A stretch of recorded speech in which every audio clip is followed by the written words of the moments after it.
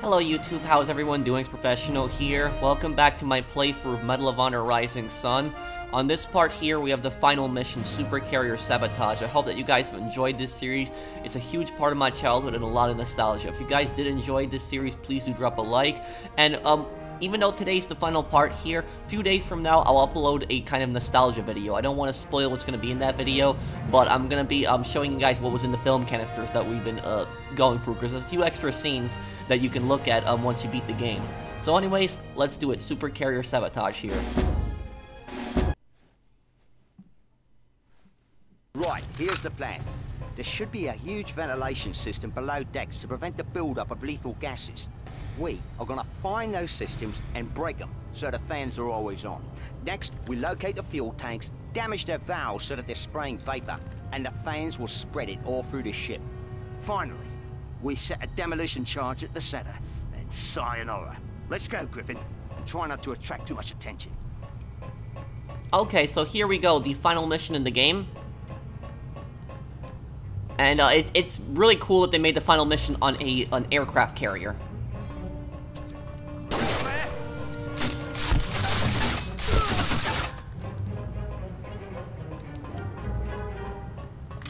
These things, these vents. You have to open these up. Spread the fuel vapors through the ship, and then just ignite it with an explosive.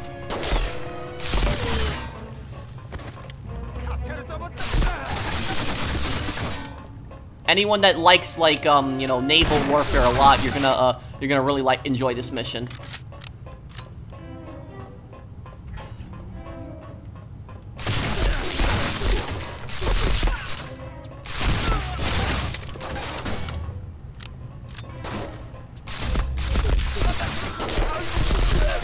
Okay, we have some pilots here.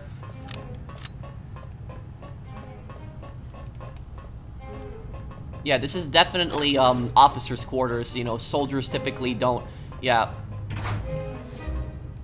Soldiers don't really have housing like this. This is definitely officers' quarters. Make sure we didn't miss any doors here, too. Okay, yeah.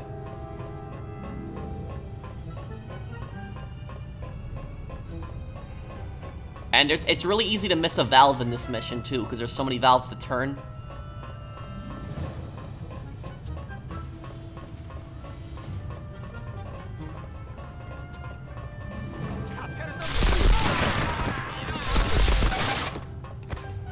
But I think that Japan and America were really the only two countries that used aircraft carriers during World War II. I could be wrong on that, but, turn this vent here, okay.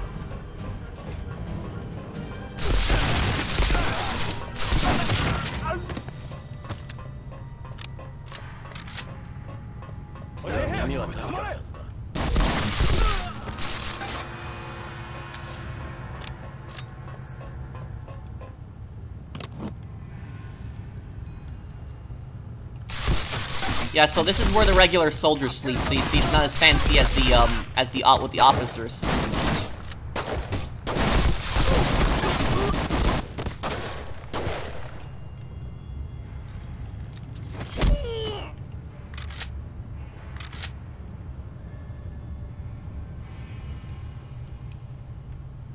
Ooh.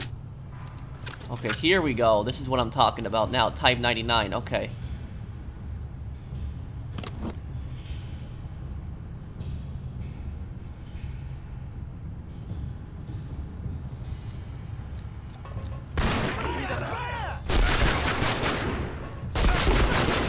Oh yeah, now we're gonna really destroy them now.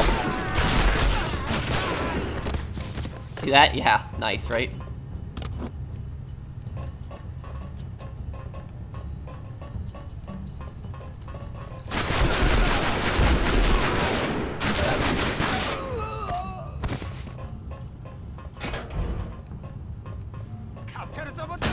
Oh no, not the crazy chefs.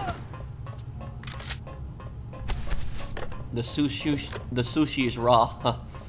Well, a lot of sushi is raw, technically, isn't it?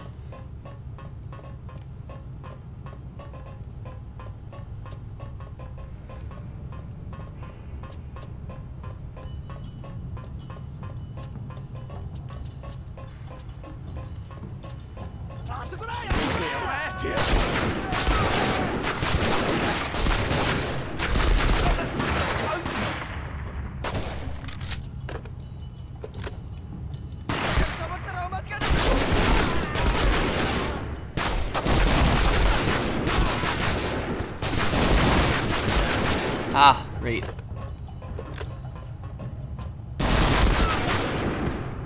Ooh. Okay, open this vent here. There we go, another vent. So this is the regular mess hall. And in here was where the officers eat, so you see it's much more fancy.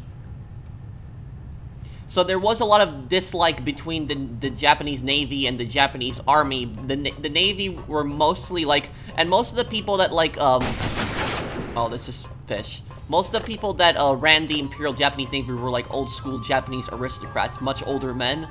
In the Army, they tended to be aristocrats too, but the Army was mostly a lot of working class people, where in the Navy, the upper people in the Navy were mostly like aristocrats, very rich. There's a lot of like class warfare specifically in this class conflict.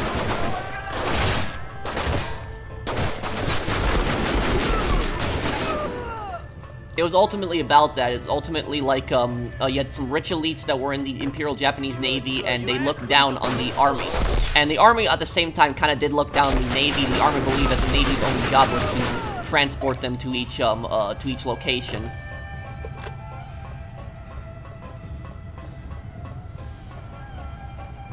Okay, didn't miss a vent here.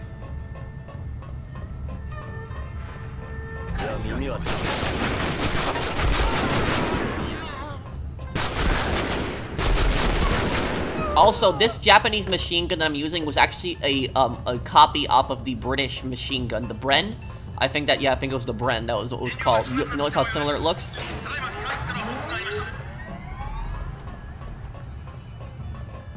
The Zero, that looks like it, several other battleships and carriers. So Japan and America, really the only two countries during World War II that used aircraft carriers. Japan understood that aircraft carriers were going to be the future of warfare, and that's actually what they used aircraft carriers for, to attack Pearl Harbor. That's how the planes got that far. They wouldn't have been able to get that far normally.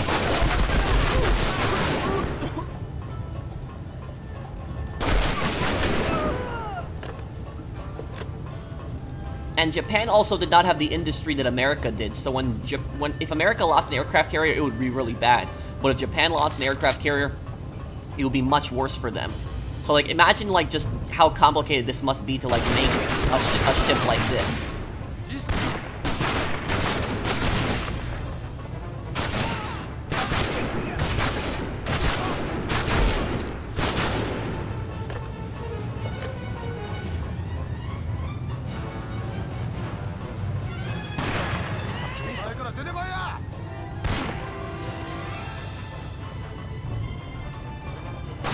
Love the soundtrack.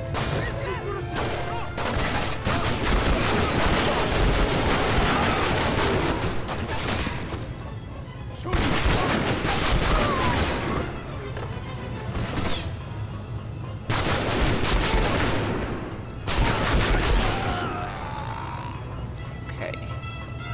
Here we go, another vent. We'll blow up the ship, it's gonna be good.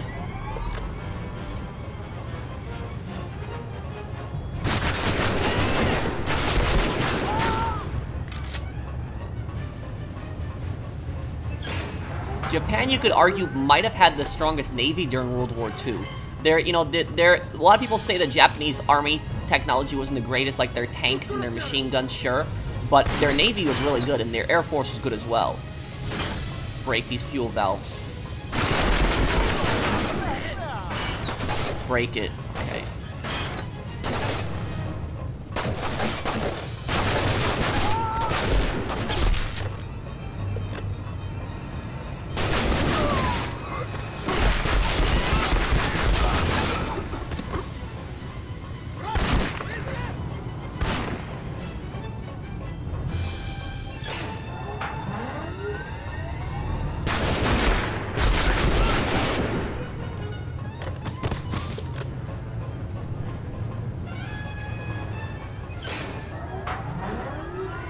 There we go.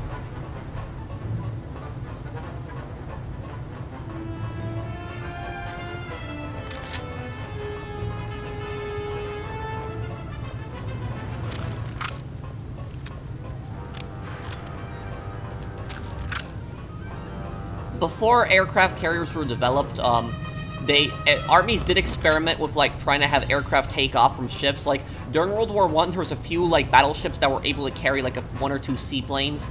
And then there was actually some airships, like big blimps. The door is locked. Fuel monitor is not destroyed. Fuel monitor is not destroyed. What did I miss here?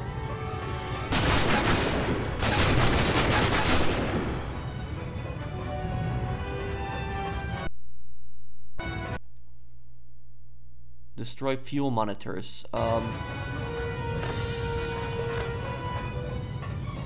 There had a few blimps that were able to hold like one or two planes. Oh, is that what I'm supposed to destroy? Okay.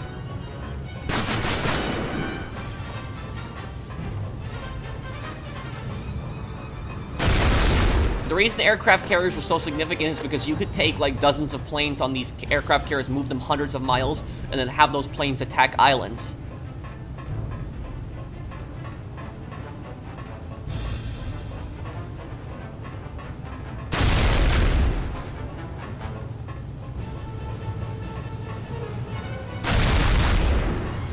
There we go.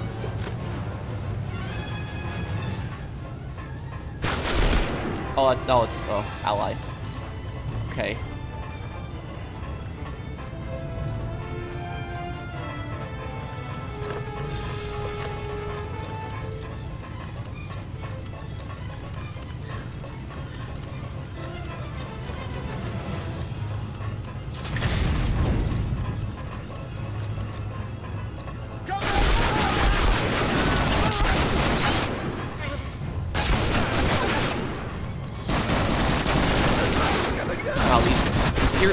These Imperial Japanese Navy officers can really take a lot.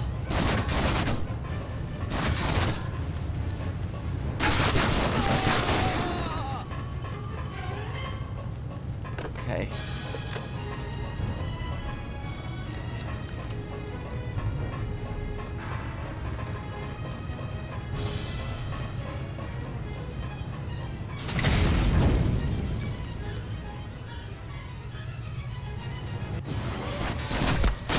Oh no.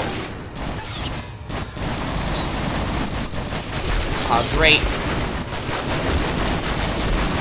They have gas masks in here. Found the gold at least.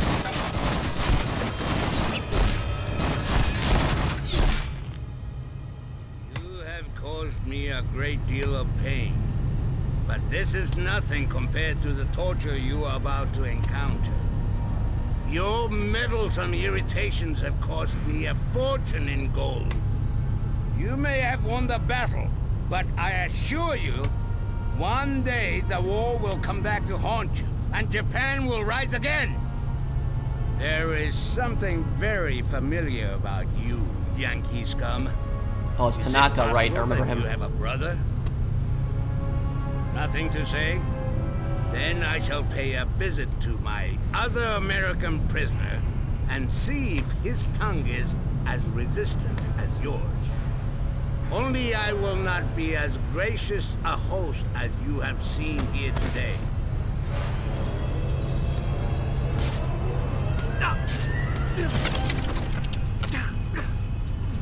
Tanaka! No, Dad, no!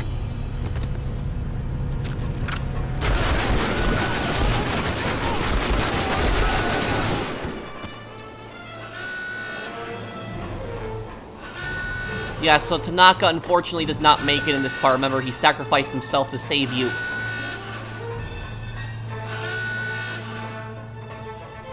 Right, get up to the bridge. I'll arrange some transport below. Meet me on a flight deck. Make sure to save right here, too. Saving just to make sure we don't die and mess up here, but... So Tanaka was one of the best written Medal of Honor characters because it shows you that there's plenty of Japanese Americans that fought during the war on the US's side and were very heroic. But unfortunately at this time, the US government had put a lot of Japanese Americans in internment camps. Okay, we're gonna get some revenge here now. And you can just destroy the Zeros with the Zeros don't have very little to no armor.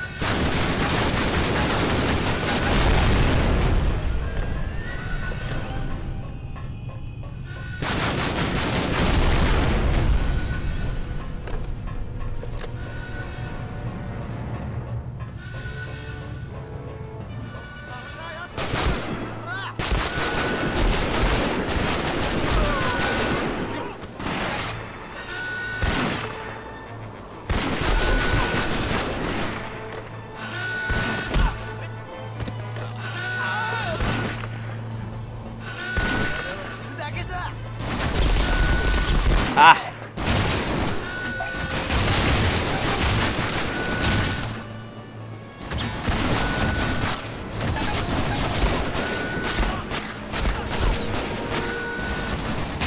Got him, okay. I think, in this level, I think you actually see what the Japanese have Type 100s, but the Type 100 doesn't actually doesn't actually let you use it in this mission.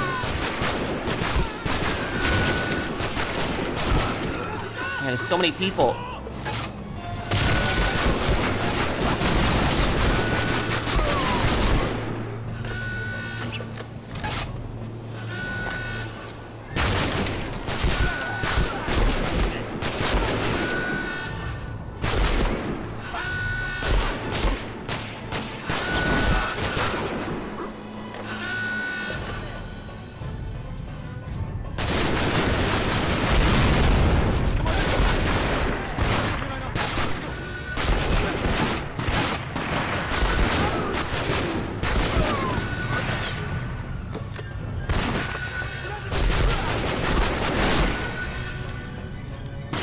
Ah. Let's see if we can go around here.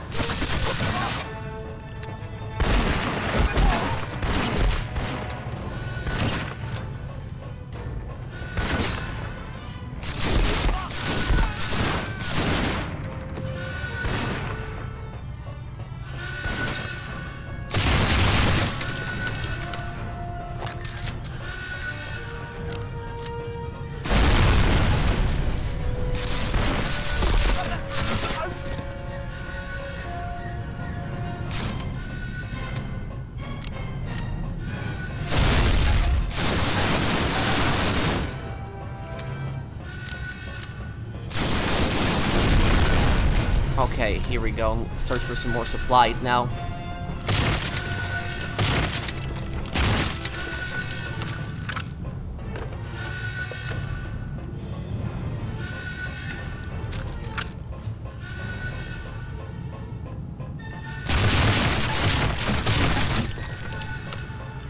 Perfect LMG box.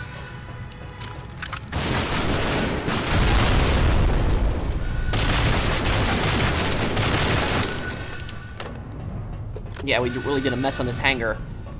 Let's go up a deck now.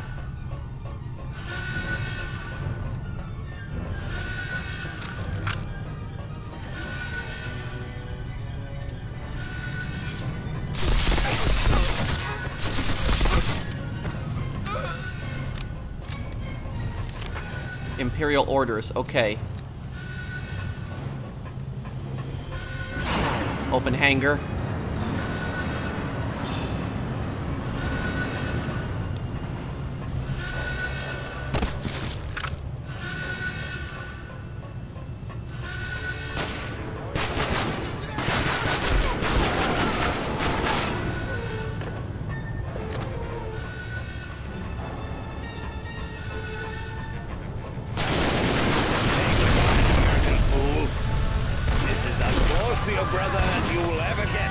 That's your brother that's up there. Forgot about that part, that he does show that he has your brother.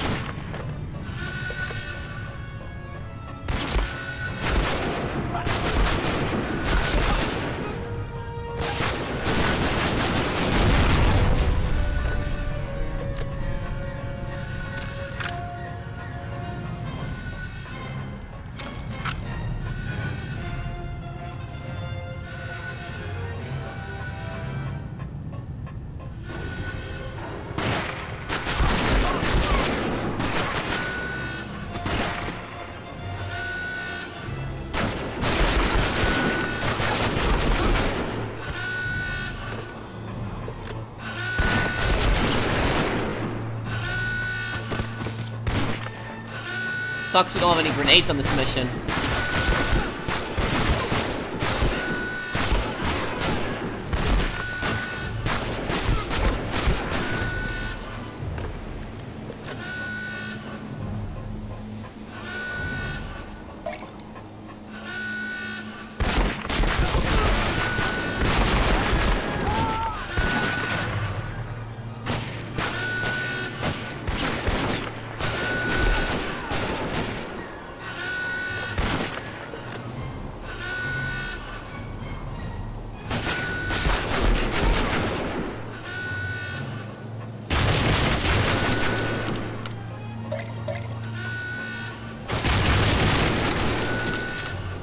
Damn, I really need some more health.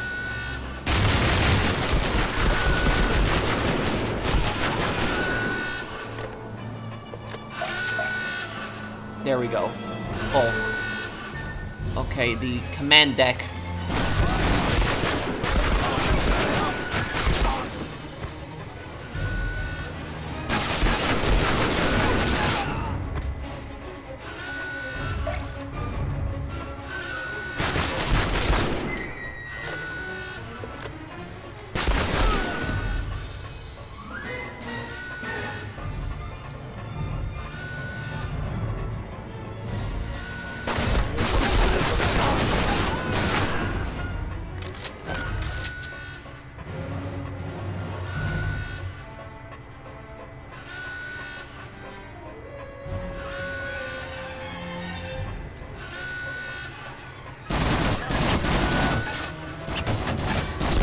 Whoa.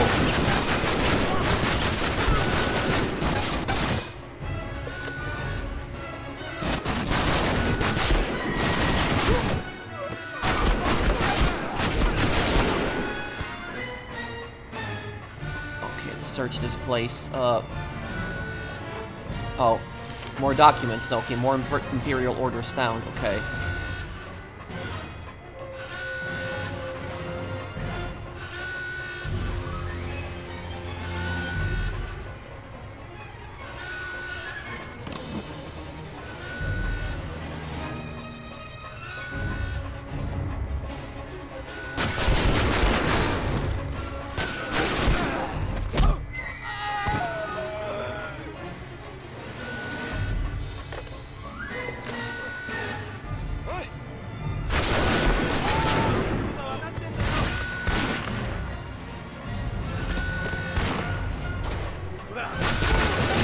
False radio transmission. Okay, do it. False coordinates sent. Okay.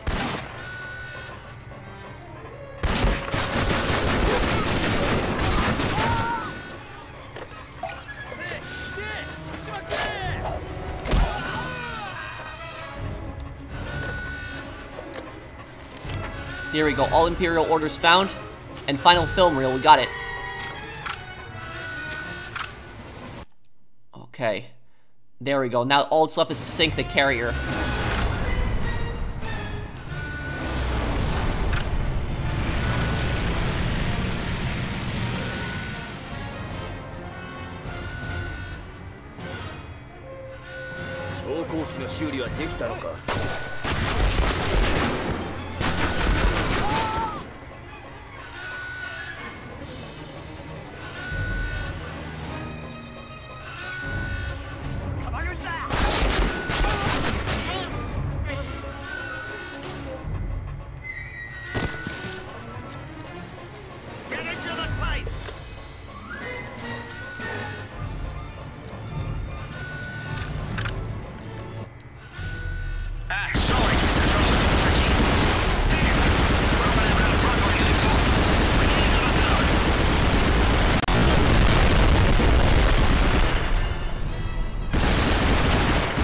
Kind of weird how they have a Lewis gun on the back here, but...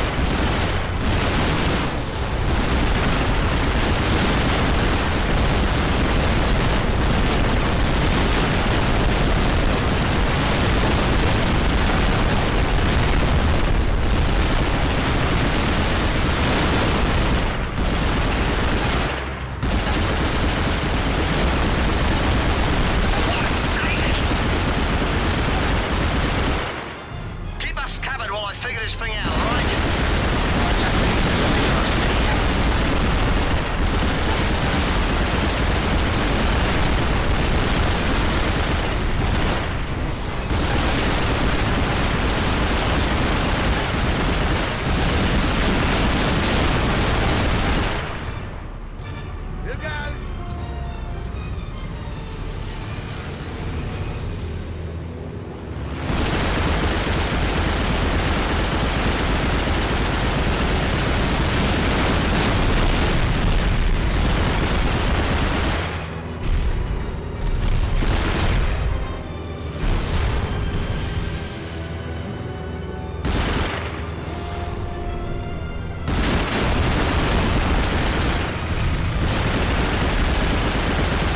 Oh, this is gonna be the best part now.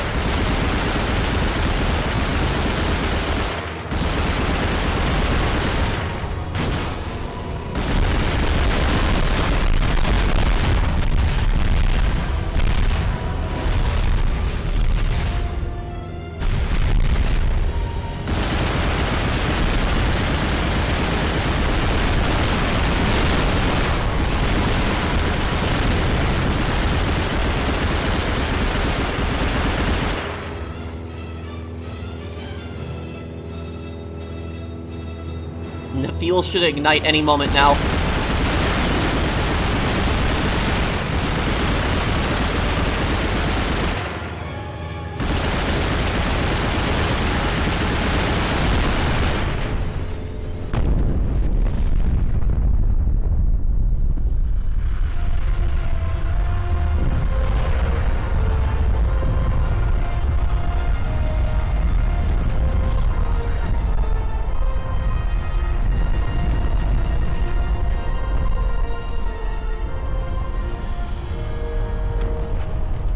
There goes Shima's plans, mate. A fortune in stolen gold swallowed by the sea, and a good man gone with it. Fare thee well, Private Tanaka. You were one of the good ones, lad. Well, Griffin, we need to find out where Shima's taken your brother. It's up to you and me, mate. We got a bit of a debt to repay.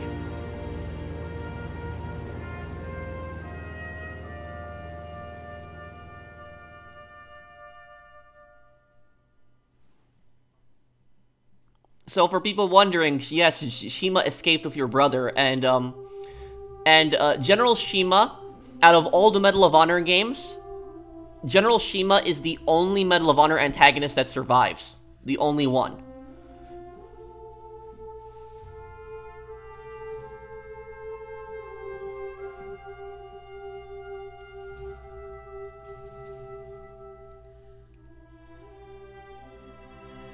They used to make a lot of really good World War II games back in the day, and the music in these games was just so great.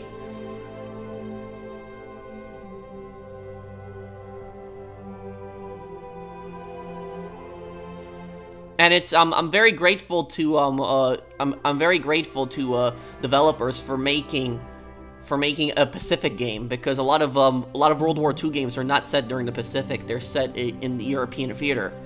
But we had gotten a Pacific game.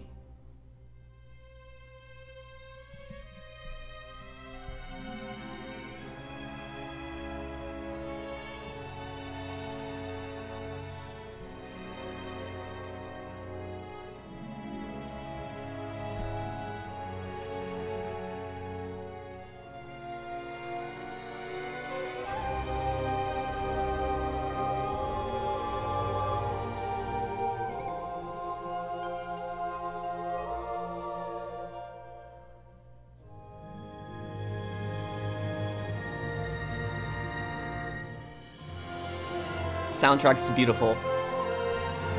But yeah, this game was just a huge part of my childhood. I played this game a lot. You know what me and my friends used to do? We used to play co-op on this game, because this game had two-player co-op.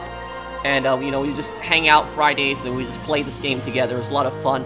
Every mission you could do two-player except the Pearl Harbor mission and the Super Carrier mission. But other than that, every other mission you could actually do two-player, which was actually really cool.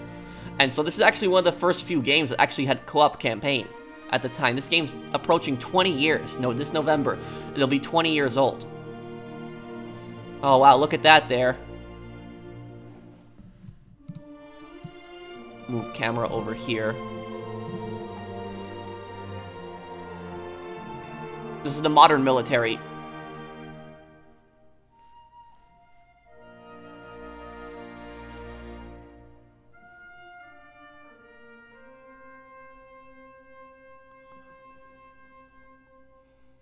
Hope you guys did like my Marine cosplay. This, what I've been wearing, is what the Marines would typically wear in the Pacific theater of the war.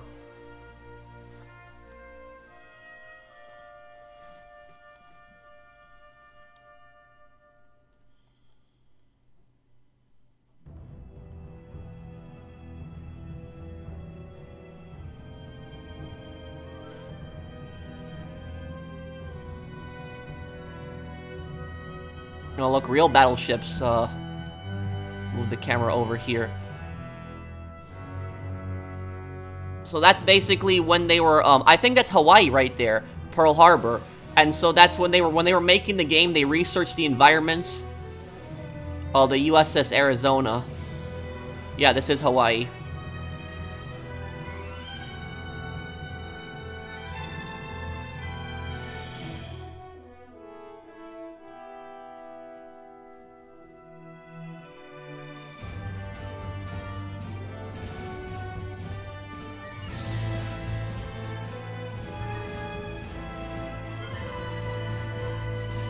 So they had military advisors that helped them out with this game too.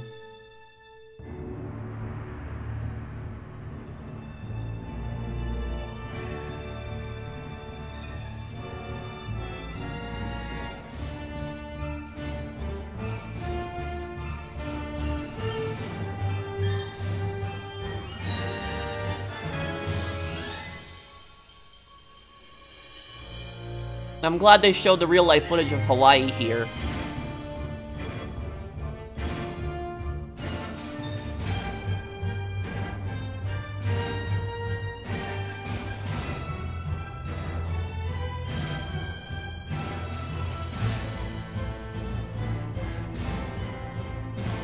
Oh, that's the Imperial Japanese Army right there. That has to be a reenactment, though.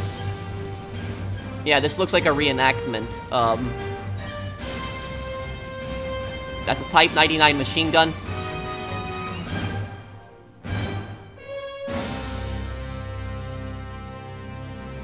Those are accurate uniforms to what the Imperial Japanese Army would wear.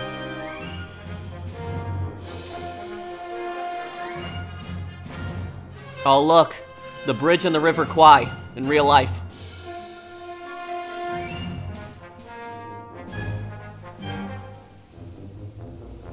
This is a very interesting credits scene. Usually I skip the credits on my playthroughs, but this I want to watch to the very end.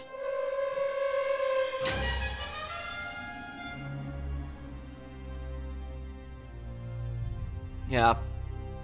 You see those the tracks aren't finished in this part. You see the crosses there. That's for all the victims that died in the Burma Railway. Over 100,000 Southeast Asian civilians under forced labor died building that railway, and over 12,000 Allied prisoners of war died on it too. It's the Burma Railway is nicknamed the Death Railway.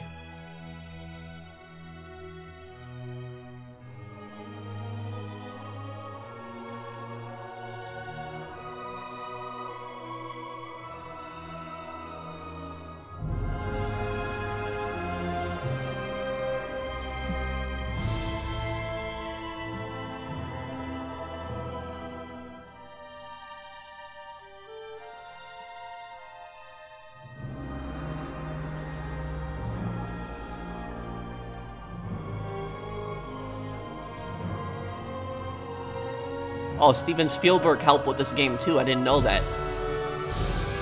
He later went on to make The Pacific. Special thanks to all the families and loved ones for their dedication and support in making this project possible. Oh. Medal of Honor Rising Sun team would like to offer their deepest appreciation to the veterans of World War II. Only due to your relentless courage and sacrifices our freedom stands strong today. That's beautiful. And thank you. And so the World War II veterans, these are our real heroes today. I don't know why kids look up to these celebrities so much. I would much rather spend the day talking to a World War II veteran than any kind of celebrity, any day. In 1944, 2 years after General MacArthur had been ordered to leave 70,000 of his troops stranded, the United States would return to the Philippines. The road back to save MacArthur's men was not easy.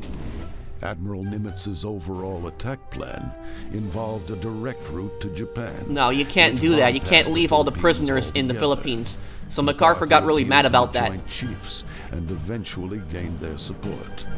In October 1944, MacArthur landed on the island of Leyte, declaring, "People of the Philippines, I have returned." MacArthur proceeded to regain control of the Philippines.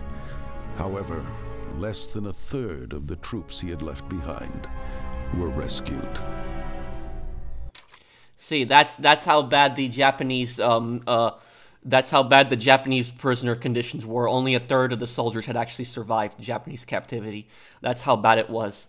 And so you see there at the start is that the U.S. government's original plan was to actually skip over the Philippines and go straight to Japan.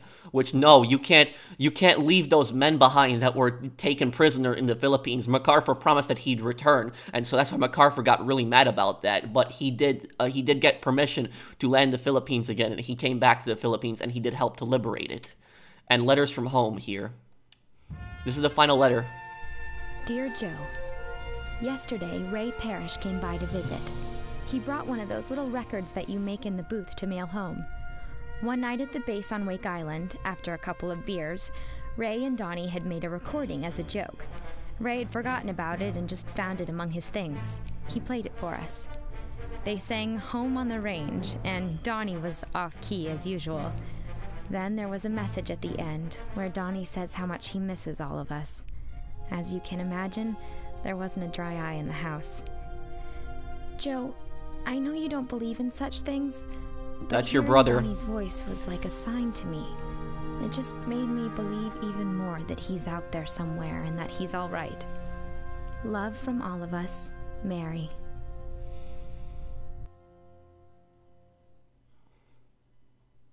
Yeah, that's sad.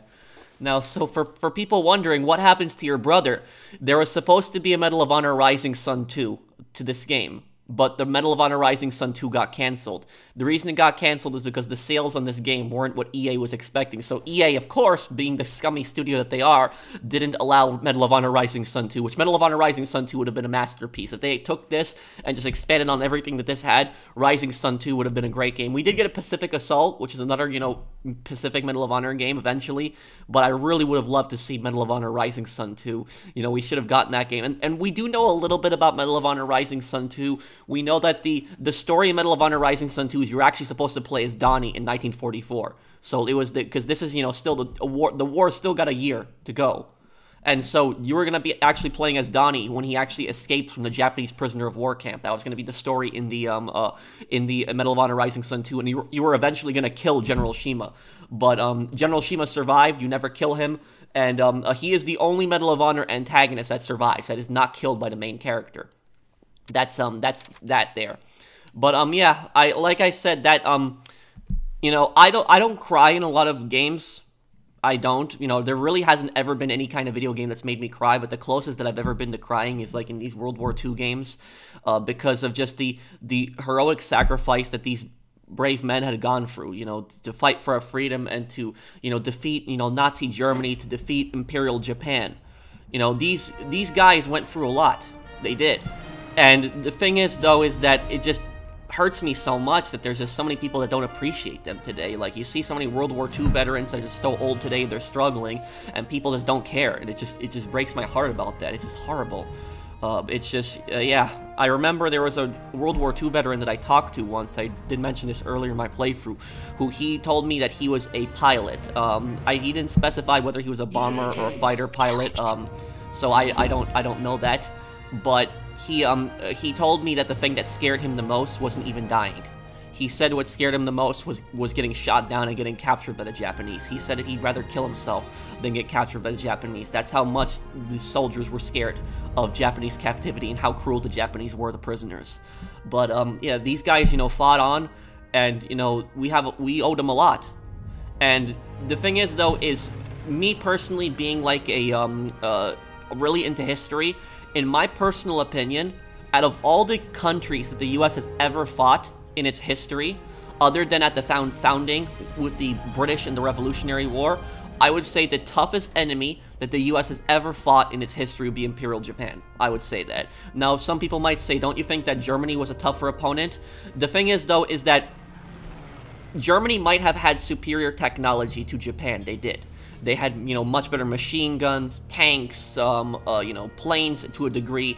But the thing about that is that even though Germany had better technology, the conditions of the Pacific were just so much more brutal than the Western Front and like France 1944. France 1944 was really bad too, don't get me wrong. Like, you know, you had a D-Day, the Normandy landings, but the point that I'm getting at is the Pacific. You had these like really tropical jungles, very close quarter fighting, very hot, you know, and you had like an enemy that would just fight on to the very end.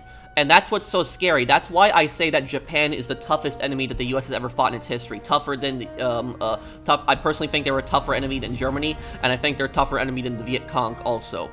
The reason for that was because the Japanese fought on to the very end. If you look at, like, for example, like Europe, in 1945, for example, you know, you go into like late 1944, you know, early 1945, a lot of Germans at that point had realized that the war's up. They realized they're gonna lose.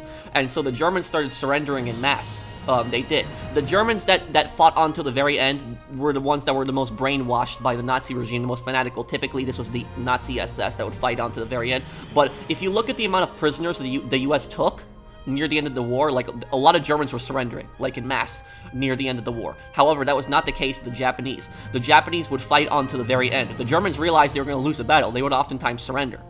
But the Japanese, they fought on to the very end. If you look at the islands campaign that we fought on in, you had like, you know, Okinawa, you had Iwo Jima, you had Guadalcanal, the Solomon Islands. Like, you had so many island campaigns, and in these island campaigns, the U.S. literally killed like 90%.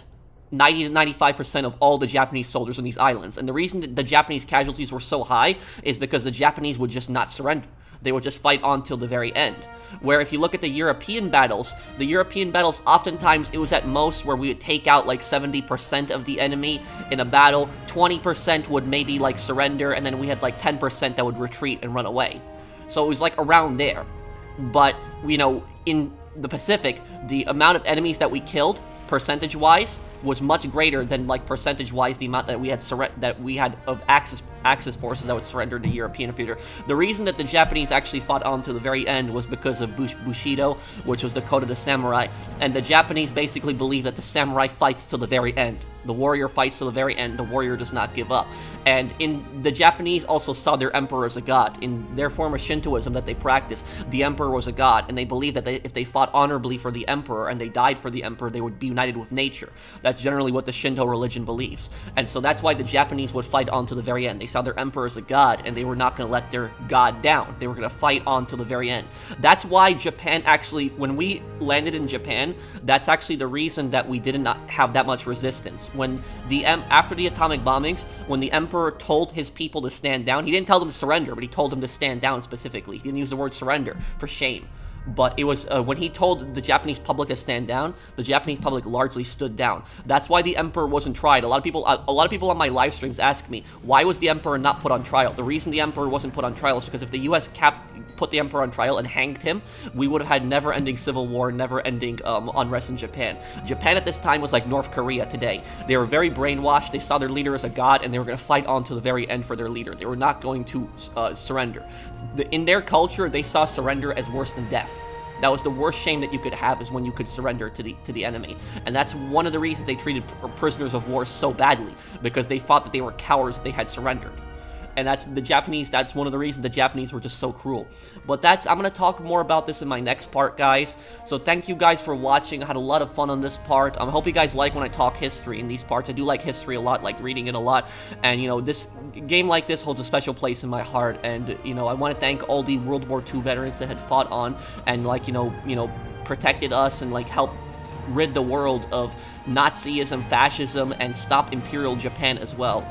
So thank you to everybody who watched this, and thank you to all the World War II veterans who fought for our freedom. I'll see you guys on the next one. Take care, everyone. Have a wonderful day, guys.